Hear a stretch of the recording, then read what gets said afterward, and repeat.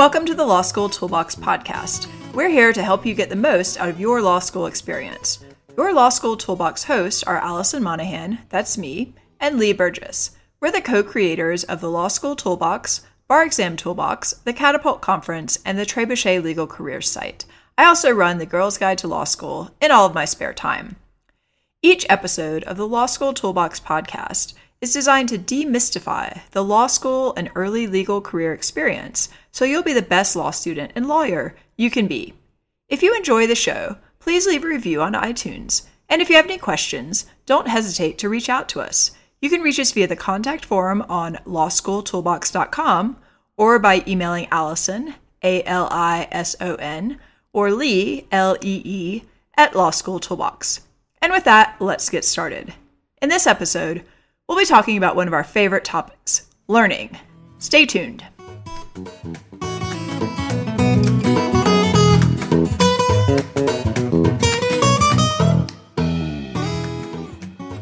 Welcome back to the Law School Toolbox podcast. Today we're excited to be discussing one of our very favorite topics, learning. I know you're shocked that this is a topic we find interesting, but we do, especially right now, when I'm actually living in Mexico and doing my best to learn Spanish, and Lee is watching her almost one-year-old son who's learning new stuff every day. We're pretty convinced that the lessons from learning a language or learning to walk apply equally to learning in law school. So let's get started. Lee, why don't you talk a bit about your son? He's almost a year old and he's learning and growing every day, literally. How does he approach learning? What's different about what he's doing from what we do as adults? Yeah, it's been really fascinating. So first, I should say that when I got pregnant and had my son, I really didn't know that much about babies. So all of this has been new to me, watching him reach his developmental milestones and learn new stuff every day. But as I've watched my son learn, I've noticed a few things that have really made me think. The first, and probably the biggest one, is how much he practices every new skill until he gets it right.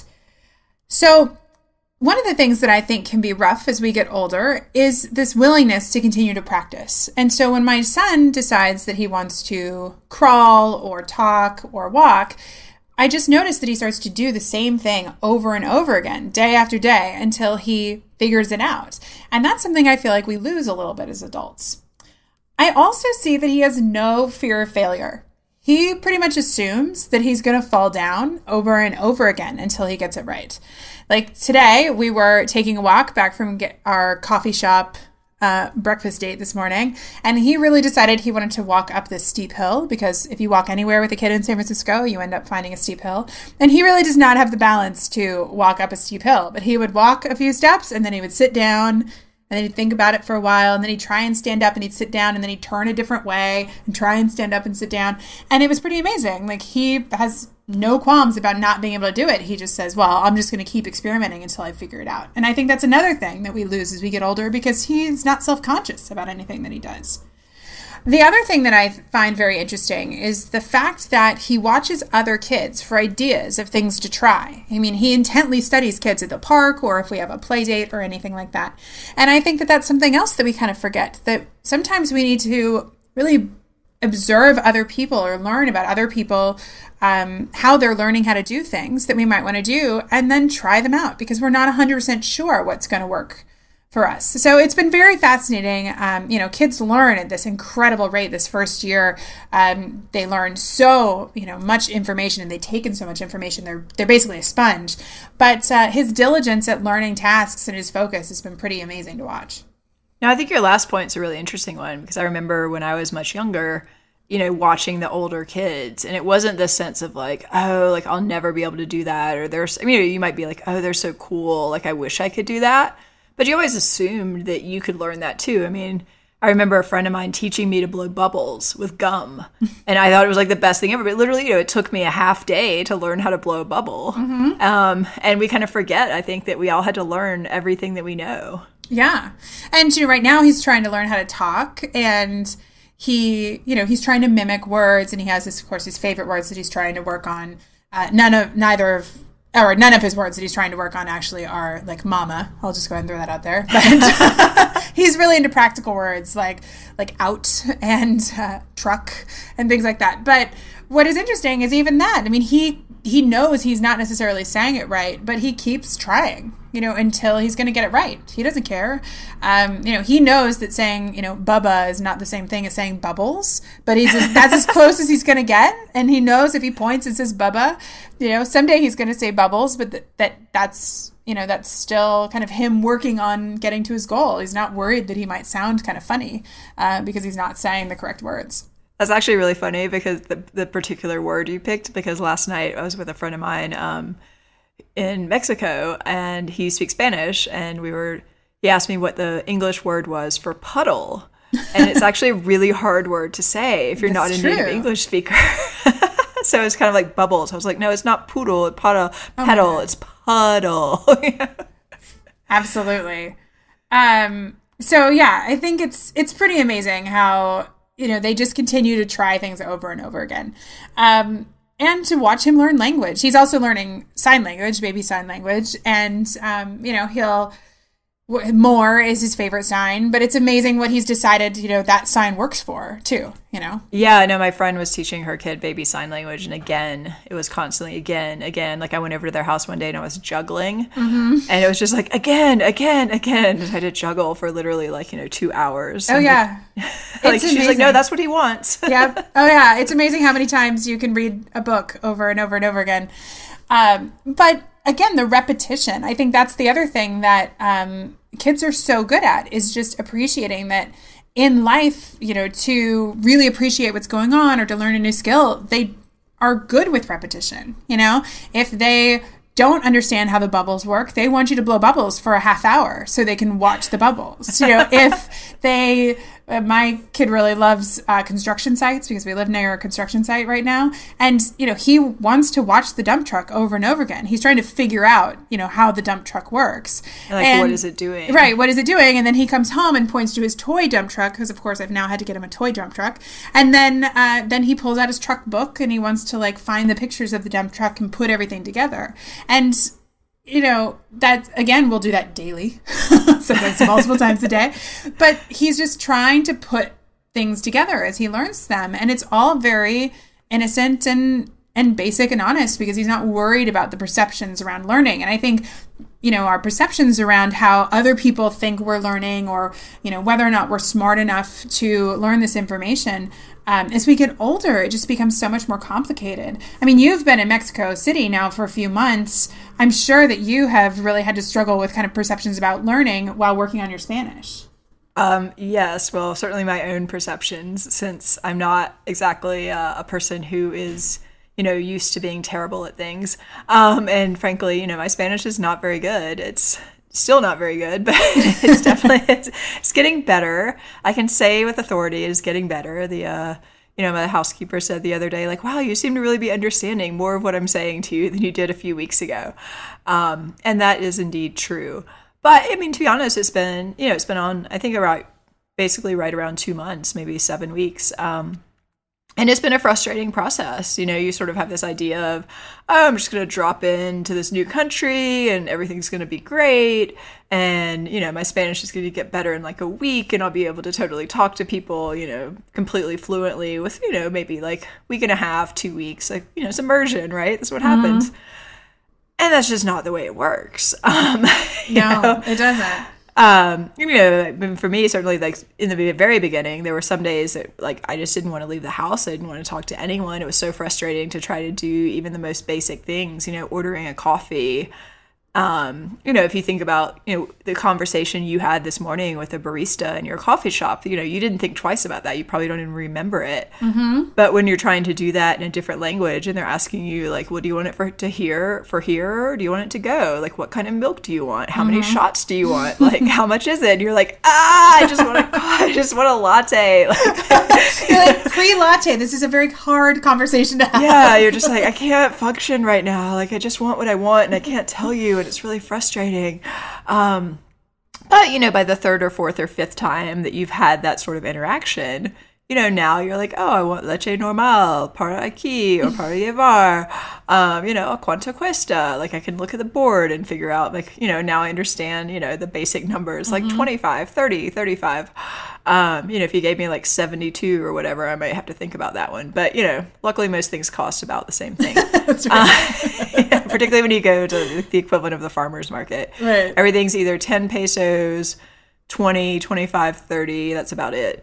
So if you get those basic ones down, you can start to be able to communicate. And then you kind of look back and you're like, why did I think this was so hard? Like, this is easy. Of course, they're just asking me whether I want, like, regular milk or skim milk, whatever that would be called. I just get regular because I honestly don't know what anyone else is called. At least I think I'm getting regular milk. I mean, that's just part of the mystery of living abroad, There definitely have been times in like a cafe or a restaurant where I'm pretty sure I did not get what I thought I was ordering.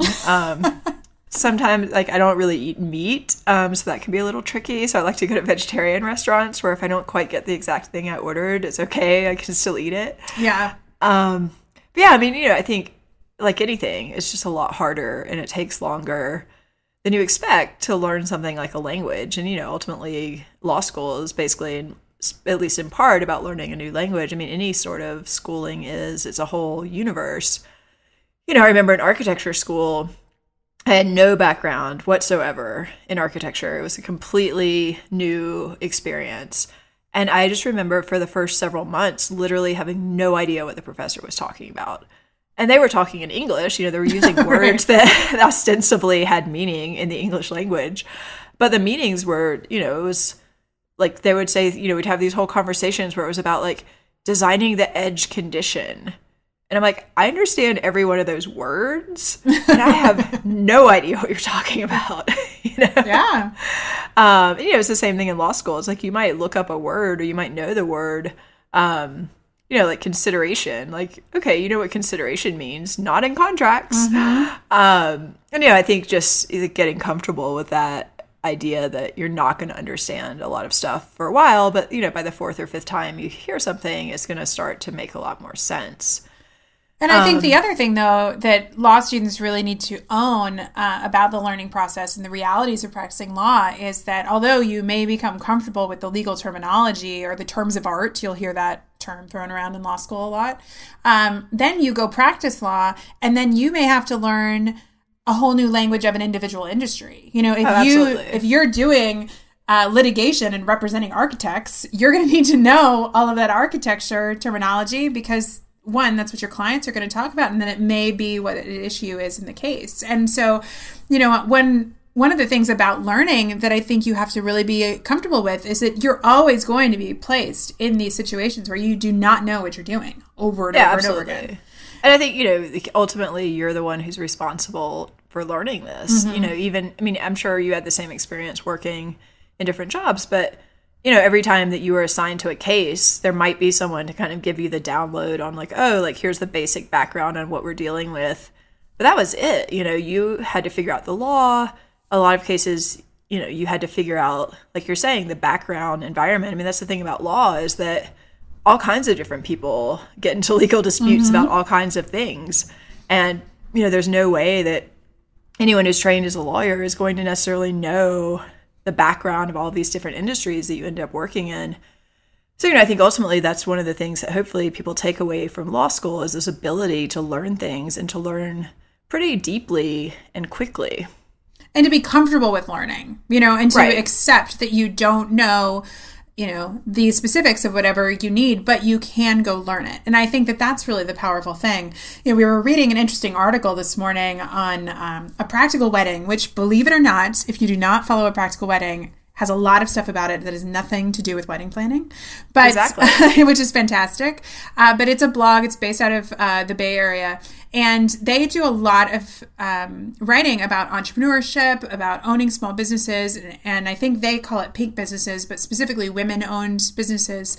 And some of their writing on entrepreneurship, I think, is some of the best that we see. I agree. I always circulate it. And then I'm always like, people probably think this is really weird. I'm sending around links to a wedding website. But I became obsessed with the practical wedding when I was planning my wedding 5 years ago. And since then, it's just really blossomed into this amazing resource. I mean, we've seen Meg Keane, who runs A Practical Wedding, speak at events. She's phenomenal.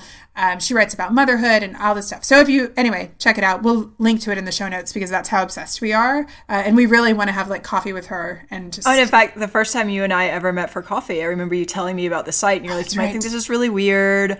Like, it's not just about weddings. I think you would really relate to it. And I was like, oh, I'll check it out. And I was like, this site is the best thing on the internet.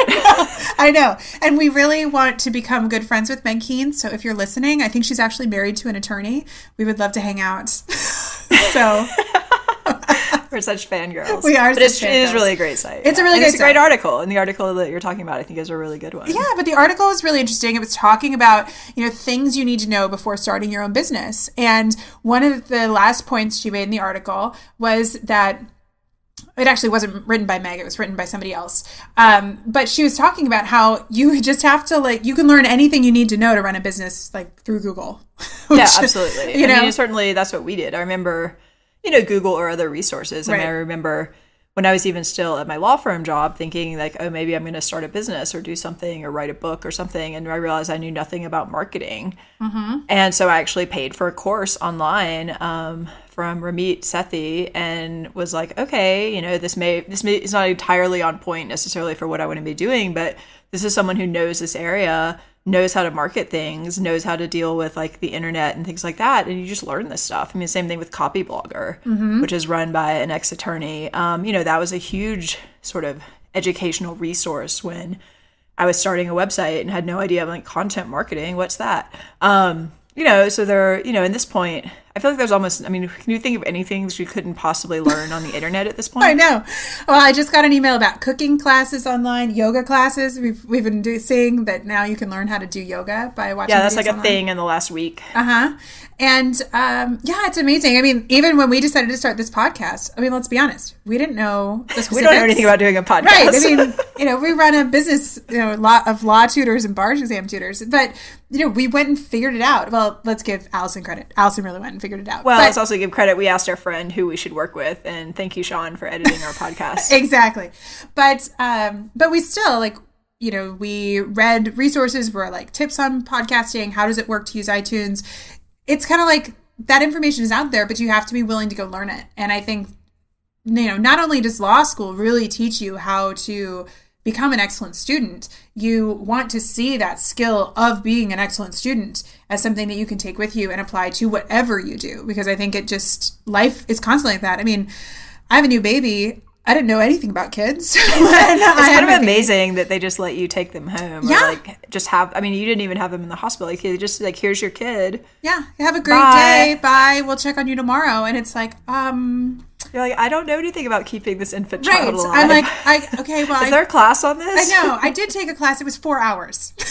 4 hours for keeping your child alive for the rest of his life. Exactly, yeah. So, and it was funny because everyone told me, don't worry so much about reading about pregnancy and childbirth. Read about how to learn how to take care of an infant. But you get so obsessed with the birth, which is important to really be prepared for. But, my labor and delivery lasted 12 hours, and raising my son has lasted longer than that. I've needed many more skills. Yeah, no, it's so fascinating. I feel like there's just so much information out there. And, this sort of struggle to find the right information. And then, I guess the first part of the struggle, at least for me, is to sort of even acknowledge that you actually don't know how to do something or you don't know something. And then it's sort of about getting I was supposed to be learning is a whole process. You've got to acknowledge that you don't know something, and then you have to sort of figure out, well, what's going to help me learn this particular skill.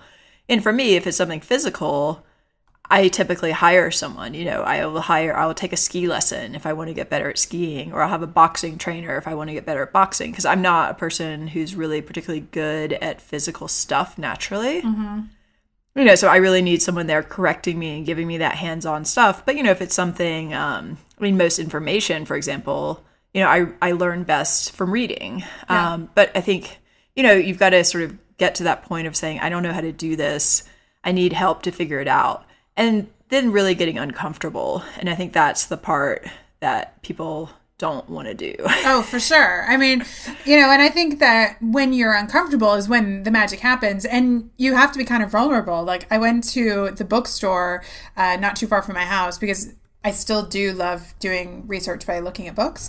And I was trying to solve a childcare problem by sitting on the floor. I probably looked like the crazy mama. I'm sitting on the floor of the how to care for your baby section. And I had a stack of books, probably like a foot high. And I am flipping through them to decide which of them I believe are the most reputable that I'm going to purchase and take home and read one right after the other. Because really, what problem can't you solve through reading and learning? And as I take my, 4 books that I decided to buy up to the register, the woman's like, made some offhand comment about how kind of crazy I was. And I was like, I'm pretty sure in there is a solution to my problems. Like, just let me buy the books. I'm going to find it. I'm going to find it. But I think with being uncomfortable, there's a vulnerability to it. There's a vulnerability to saying, I don't know what's going on. I have to spend time researching. I might research the wrong things. I might research things that I don't agree with. It might challenge my assumptions, but you do it anyway, because that's where the learning magic happens. And, Alison wanted to work on her Spanish, so she dropped herself in Mexico City. Where I pretty much have to work on my Spanish. Right, so you have to work on your Spanish. And at plenty of points, she's been uncomfortable. In college, I did a study abroad in Spain. It was a similar thing. Everything was hard. I remember filling out paperwork to get a bus pass took hours because I had to look up what all the words were on the form. And I had a whole new appreciation for what people go through when they relocate to a new country and try and fill out forms in English. But, instead of throwing away the form, my friends and I just sat there and thought through it. Yeah, see, now that would actually be a lot easier because you can take a picture of it and Google Translate will translate it for you. Well, this was pre-Google Translate. This is still standing on the side of the street with a payphone because I'm that old now. We had there were no internet cafes really. I guess there were some, but not very many. So, I do think that being okay with being uncomfortable is where the magic happens. And that's really where the learning happens. And so applying this idea to law school, when we work with law students, so often they want to do studying, whatever they decide that studying is, as easy as possible. So it's oh, well, I'm going to read these outlines. And it's that's great. That's probably not going to work. Yeah, that's a great first step. Now, can you please rephrase that into your own words and then try applying it? It's exactly. Oh, well, I think I'm going to read this other outline. Right. And it's oh, can you, regurgitate that information? Could you write down the rule statements that were in that outline? Could you explain to me what this law even means? Could you make up a fact pattern that this law would apply to? And then people start to get really nervous. And then they're well, no. And then our response is typically, then you don't know it. And that's fine. Yeah. But, you got to come at it from this growth mindset, going back to one of our first episodes, and say, I can learn this, but it's going to take some work and it's going to take some creativity to figure out how I can do that. And I'm going to fall down. And it's going to be okay. I think that, that's the sort of Malcolm Gladwell 10,000 hour idea, is that no one gets to be at the very top of any field without putting in the time and effort. And sure, of course, you've got to probably have some natural proclivity or ability, to be a Broadway singer or to be an NBA player. But the people who are the best at those things also work incredibly hard. And, he's got studies showing that, for example, with violinists, the difference between being a concert caliber violinist and someone who ends up teaching lessons in their neighborhood is actually pretty small. Mm-hmm. And what they see is, it's an extra half hour a day or an extra 45 minutes a day of really focused practice over the course of an extremely long time. And that's really what separates people. So I think that has a lot of applicability to law school, where everyone's smart. You don't get into law school unless you've done pretty well in your previous education and you did well on the LSAT. And so, in large part, what really separates people is how much they're studying, how effectively they're studying, and really how hard they're working. Mm-hmm. And it's a craft. It's not something that, certainly some people are probably naturally better, or not even naturally better. They've gotten through whatever experiences they've had thus far. They are more accomplished at thinking logically or making an argument. But those people are not necessarily going to end up at the top of the class either. It's really about putting in that focused learning and the time that you need, and to acknowledge these challenges and really, accept them with that growth mindset. And I think it's important to kind of take some time if you find yourself feeling like I shouldn't have to work this hard or I shouldn't have to do this, and to think about the people that you know who are truly extraordinary in what they do, because they are not becoming extraordinary by watching hours of Netflix TV. No. Like, now I'm not saying that hours of Netflix TV doesn't have value periodically, but sure, everybody needs a break. Everybody needs a break. But, is that going to get you to your goal? Probably not, and you should think about the people who are truly extraordinary, the musicians, the business people, the lawyers that that are truly extraordinary.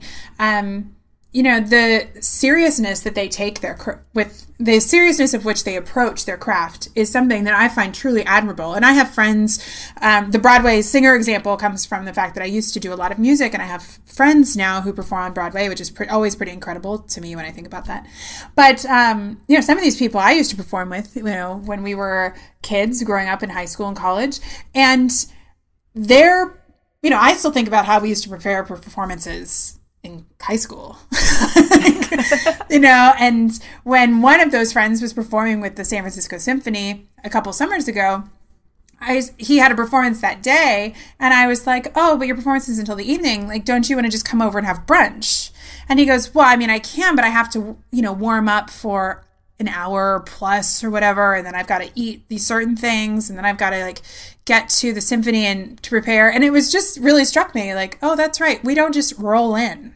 Yeah, he's not just like, oh yeah, I'll totally hang out all day and then show up 10 minutes early and get to work. Right, and have a few mimosas and then go sing in front of the symphony. And it just struck me how, it was a great reminder that even somebody who is so accomplished, that he is brought in to perform with different symphonies all over the country, he still has to stay really on his game and be very, very focused. And so anytime you don't feel like you should have to, I think you need to remember that to be extraordinary, you have to work very hard at it. Everybody does. Yeah, you don't just get to roll in no. and be like, okay, cool. I mean, you could do that, but you're probably not going to maintain that level of performance for very long. No, and I think there's always the urban myth, right, of the law student who doesn't do any work. Right, the unicorn. The unicorn. Who smokes pot all day and just reads an outline right before the exam. Right. And does really awesome. Right, and there may be those people. Right, and if that's true for them, great job. More power to you. But that's not the reality for most people, and that's okay. You just the reality is there's just a lot of work to do in law school, most people are very smart, and most people are pretty hardworking. So, it's just it's a different caliber. It's your friend probably could have rolled in with a couple of mimosas to perform at a high school, but probably not in front of the symphony. Exactly. Yeah. So, I think this idea, especially of being comfortable with failure or stumbling blocks, when I was talking about my kid being totally good, falling down all the time, is something that we think a lot of people refuse to talk about, but some people out there are talking about it. And Alison, weren't you just reading the other day from Brene Brown, who, if you don't know who she is, she's one of our favorite scholar authors. We just got to see her speak earlier this year. Yeah, she's great. She's amazing. So she's got a new book coming out, and I was reading a sort of excerpt from it. And she had something really interesting. I mean, Brene studies shame, particularly. And so a lot of what she talks about is shame and learning. And I think this is relevant to law school because Leah and I both definitely had these sort of experiences where you feel so embarrassed or you feel so ashamed of something that you said in school. But Brene did a study, and here's what she said. She said, one reason that I'm confident that shame exists in schools is simply because 85% of the men and women we interviewed for the shame research could recall a school incident from their childhood that was so shaming that it changed how they thought of themselves as learners. And I think this is really applicable to law school because, you're used to sort of thinking of yourself as a high achieving, intelligent person.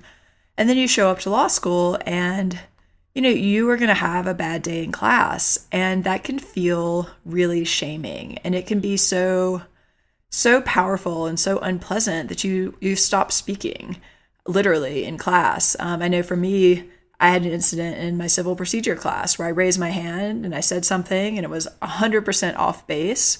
And the professor just kind of looked at me and didn't really even say anything other than, I don't really think that's what we're going for, and kind of moved on. And, I was so horrified by this that I didn't talk for weeks afterwards in any of my classes. The irony here is I actually ended up TAing that same class the next year. So I think that shows you there's no necessarily link between what you say in class and how you do on the exam. But also just, I can still feel like, even talking about the experience, I feel that pit of my stomach of like, oh, it was so horrible. Mm-hmm. Yeah. And I mean, I can say even back from my childhood, when I was in third grade, I was in a group where our elementary school, you would sit and had like a reading group, and you read from the different books at the different levels. And there was one other girl in my reading group who would mock me and make comments while I read. She wasn't the nicest person at that age. That's really great. It was really great. And so I was a pretty sensitive little kid, and so I started to get really nervous about it. And so I came home one day and looked at my mother, who's a lawyer, and said, I've decided I don't want to read anymore. I was in third grade. And my mom was like, I'm sorry? Excuse me. Excuse me. And I was like, yeah, I don't like reading. So as you can imagine, my poor mom had a bit of a panic attack about that. And so she was a child psychology major. So she thought that I might have had a learning disability. There was a reason why reading had become too hard. So she took me to like an education expert in our town, and I met with the education expert and we read together, because she thought I might be dyslexic or something might be going on. And after the meeting, I actually remember standing in the meeting and watching them talk over my head. And she said, Lee has nothing wrong with her reading. But when she doesn't know words, she makes up words that sound like they might fit into the sentence because she doesn't want to be wrong. That's awesome. It's very creative. It was very creative. And so she said the problem is she just doesn't want to be called out for being wrong. And, I think it's interesting because I think I don't like to be wrong now. I mean, I'll be honest. I don't like to fail at things. But it was an interesting moment in my childhood where in third grade, I had realized I don't want to be called out for not knowing what I'm doing. So I'm going to cover it up as best as I can instead of, learning how to sound out the words and figure it out. I was actually reading for a book club here, the David Sedaris book, Me Talk Pretty, one day. And he has a funny story from childhood about he had a lisp, and so they put him in speech therapy, and his solution was just to avoid saying words that had an S in them. Uh-huh. And so, it's I think it's a pretty common thing to do. Yeah. I mean, certainly, I'll try to steer the conversation in Spanish in directions that maybe I have some vocabulary for. Yeah. I know. It's so true. Which is not a whole lot of topics at this point. That's right. Yeah. So, it's interesting. And I had a terrible classroom experience in my criminal law class where I felt like a complete, idiot. And I thought my relationship was ruined with my criminal law professor forever because I didn't know what I was talking about. And, we got to know each other much better. He became a mentor of mine. And once I asked him about, how poorly he thought of me because I felt like I'd made a complete idiot of myself in class, and he had no idea what I was talking about. Yeah, of course. Because him was just one day out of class. Right. Another student didn't know what they were talking about. Whoops. So, we are our worst critics about this kind of stuff. And I think if we can go back to thinking about, what does a 1-year-old feel like when he doesn't know how to walk up a steep hill, and then when he falls down, stand at the bottom, and he's like, "Well, I'll never be able to do that, so I may as well just right." Stop. Mom will just carry me up. Exactly. And I'm like, "Walk up the hill. You're heavy. I don't want to push you up the hill." But he tried it until he got tired, and he actually made it up a good third of this pretty big hill before. It's impressive because I can barely walk up that hill. Oh, I know. It's brutal. I know. It's brutal. It is brutal. Yeah. I used to live in that neighborhood. I had to move. I moved to the Mission where it's flat. I was like, I can't deal with these hills. I know. Exactly. So it was just impressive to me where he's like, well, I might not be able to walk the whole hill, but I can walk until I get too tired. And then and I think that sense of humor and lightness and sort of playfulness where it's just oh, it's a hill, it's an obstacle. Let me see what I can do. I think that's a great way to approach learning, whatever you're learning. And, I think the people who end up being most successful in law school are typically the people who approach the law with this kind of almost game-like aspect. It's playful. It's almost, how far can you stretch this argument or that argument? And they're not hung up on being right all the time. There's just a sense of playfulness about the whole thing. And being able to laugh at yourself. I'm sure that you have said plenty of laughable things in Spanish. Oh my God, I don't even know what they are half the time. But sometimes people do point them out to me, and they're like, "Do you know what you just said?" I'm like, "Nope." Well, why don't you tell me? Yeah. So, if you're listening to this and you're thinking about, starting this new journey at law school, Alison, what are some of the takeaways that you think we can give to people so they feel like they have a better perspective on learning? Well, I think this idea of really paying attention to your self-talk and paying attention to your feelings around learning at different points and just really being aware can be very helpful. So, whenever I would screw something up in class, which, happened not infrequently, there of course was that moment of your face is flushed and you're embarrassed, but I would literally say to myself, maybe after class or at the time, I'm glad that I did that now so that I understand this before I get to the final. It's better for me to have made this mistake today than on the final. Yeah. And something like that it can sound cheesy, but it's helpful. It reminds you that this is a process and it's a journey. I mean, how about you? What do you have? Yeah, I think that one of the main things is going back to, I hate to be a broken record about this, but going back to this idea of mindset. This stuff is going to happen. You're going to stumble. You're learning something new. You're being put in an environment that's likely to be challenging. You're there voluntarily. You're not being held without, against your will. Yeah, you can make bail if you can make bail if you need to. But when these things happen, you have to check your mindset. Remember, from our talk on mindset, you can change your mindset at any time. So if this negative talk and self-talk comes up, you have the ability to change the dialogue and to talk to yourself with kindness. Something that we will talk about later in the podcast is the importance of mindfulness and what our thoughts are on how some of this mindfulness work can apply to the legal profession. But for me, one of the things that I constantly have to remind myself is to be kind to myself when I am imperfect, because I do like to do well at things. Right. And Brene actually has a great book called The Gifts of Imperfection that I think is really powerful. I know a bunch of my lawyer friends have read it and really enjoyed it. So, if you struggle with this kind of idea of needing to be perfect, I think we can put this in the show notes. It's a fantastic book. But with that, unfortunately, we are out of time. Thanks so much for tuning in. We'll see you on the next episode where we're going to talk about some strategies for managing your time and your life. If you enjoyed this episode, please take a second to leave us a review. We would really appreciate it.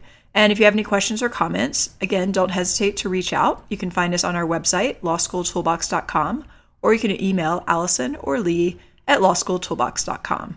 Thanks so much for listening. We'll talk soon.